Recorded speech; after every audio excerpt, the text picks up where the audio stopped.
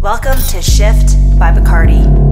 Hey everyone, my name is Keegan McGregor from Halifax, Nova Scotia, and you can normally find me at Field Guide. I'd like to give a big shout out for Bacardi for allowing me to do what I love and being a part of the shift. So I know lately a lot of us are going a little stir crazy. We wish we can go back to the bar, to our favorite restaurants, and see our favorite bartenders. We miss those cocktails. But today I'm going to show you how to make my favorite cocktail in the world, the Martini. Probably the most popular cocktail in the entire world. So I'm going to show you the ingredients we need. First off, we're going to need our vermouth, and here I have the Martini Dry Vermouth.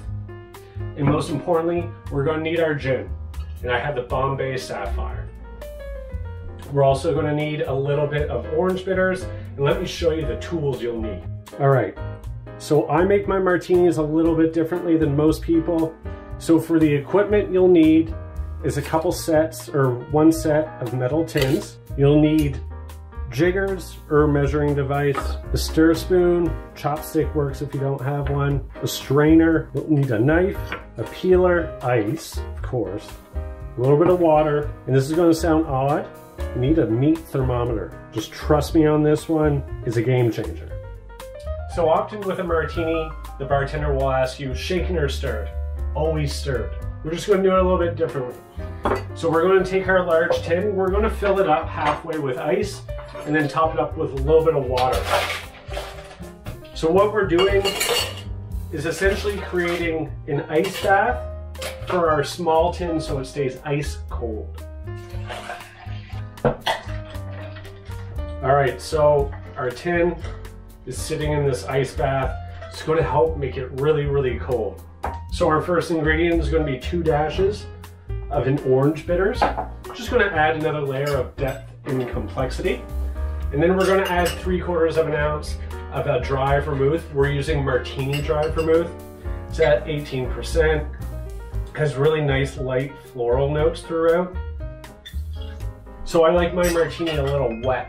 So a wet martini means there's more dry vermouth. A dry martini means less. And then to start of the show, Bombay Sapphire. We're going to do 2 1/3 of an ounce of gin. So this makes it a ratio of about 1 part dry vermouth, and then about 3, 4, 3.5 parts of our London dry gin. So one reason why I like Bombay is because it's a vapor infused gin. So it means all the botanicals are in the top of the still. So when you're distilling, all the vapors pass through, and that makes it a really nice, light gin.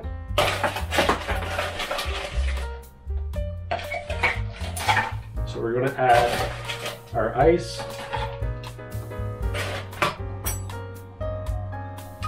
And we're going to stir, and we're going to stir for a long time, just where everything is so cold.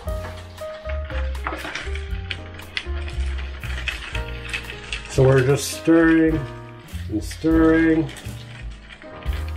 So the reason why I make my martinis this way is because it gets below 0 degrees Celsius.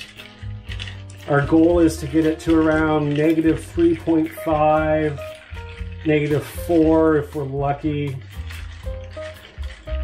And there'll be about 50% dilution, so it's not just a booze bomb right in your face.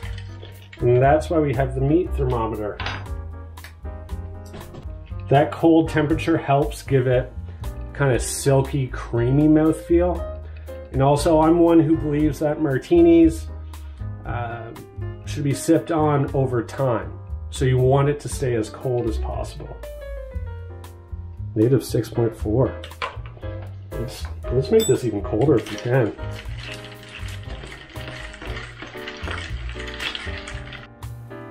Our dog just had a bath. She's not too stoked. Let's go get that ice. Or glass. Let's go get a glass. Da, da, da, da, da. Let's go with this one. Nice and frosted. Hey, pooch. All right, so now we have our glassware. Our cocktail is nice and chilled. We need to get our garnish ready. So we're just going to take a lemon, and we're just going to zest all around the lemon. Have a nice big peel. And then this next trick is a game changer. So we have our garnish, we have our cocktail. If you can see, the tin is just covered in ice. That's how cold this drink is. So we're going to strain it into our glass. But what we're going to do, we're going to express our lemon into the cocktail as it pours in. So what this does, it helps allow all those oils to kind of get all throughout. Nice final twist on top.